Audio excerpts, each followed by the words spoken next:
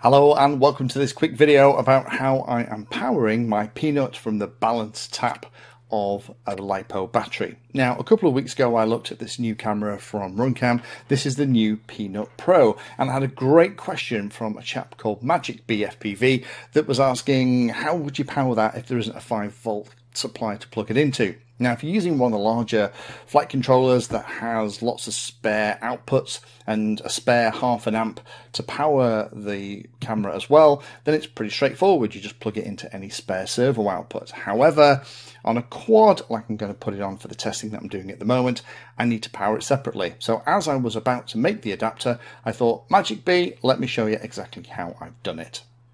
There are a couple of things that you're going to need in order to make this work. I'm going to put the links down below. First thing is this thing here. This is a micro BEC 6S.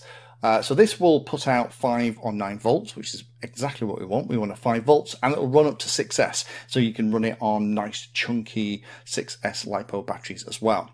Now I use mostly 4S here. In fact, I've made something similar to this in the past. This is the GPS starter. So if I'm going to the field and it's an iNav ship and it has a GPS and I haven't done it for ages, then I will plug the GPS into this adapter and let it soak for 5-6 minutes while we're chatting and having our coffee. And then when I come to actually power the iNav or Ardu plane thing up for the first time for real, it's all going to work.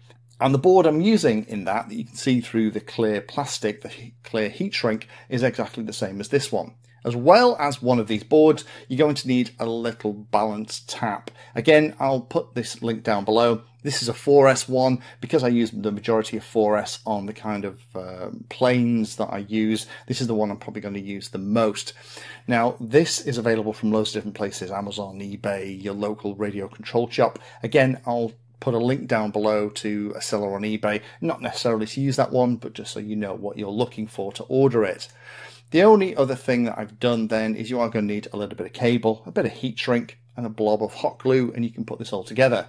First thing I do is to connect the balance tap to a battery just to check that which way is round for the positive and negative for the 2 outside leads.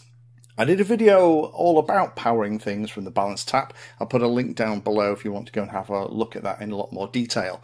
But I tend to use a black Sharpie pen just to mark the side that's black, so to make sure that I don't cable up anything wrong.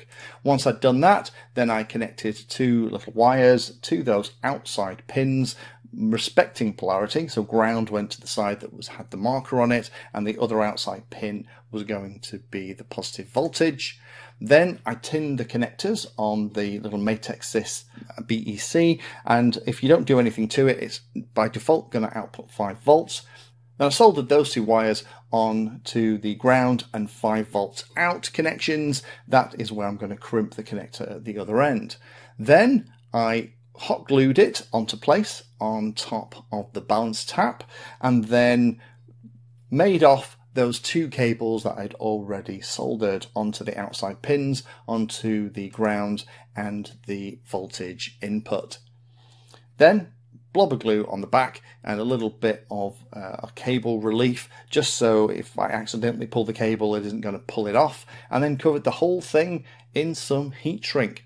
The other end was then a standard crimping job. Again, I'll link you to my video on how I do all the crimping, and you need these bits. These are DuPont servo style connectors. I'll pop a link down below to one of the kits from places like Banggood that I tend to buy that come with all these different parts in, and I crimp those onto the end and then slid them into the connector, and that is how we have ended up here. The only extra thing that I've done is I have double checked with a voltmeter that it's outputting exactly 5 volts, which it is, which means I can plug the Peanut Pro in and away it goes. And now I can plug this balance tap into a 4S battery on the quad that I'm testing with, and then just wrap up the spare cable and just pop it under the battery strap with everything else. It also means that this could also be used in the fixed wings and all the other models that I've got, because I've made it long enough to be able to do that. So hopefully Magic B, that shows you how to do it, and with the links below, hopefully you'll be able to get the parts you need too. Thank you for spending your time today watching that video. You can find me in all the usual places on social media, and if you're trying to learn about a subject, then check out the playlist. All of my videos are organised into easy to follow playlists that, if you're trying to learn a topic, will take you from the basics right the way through to some pretty advanced stuff.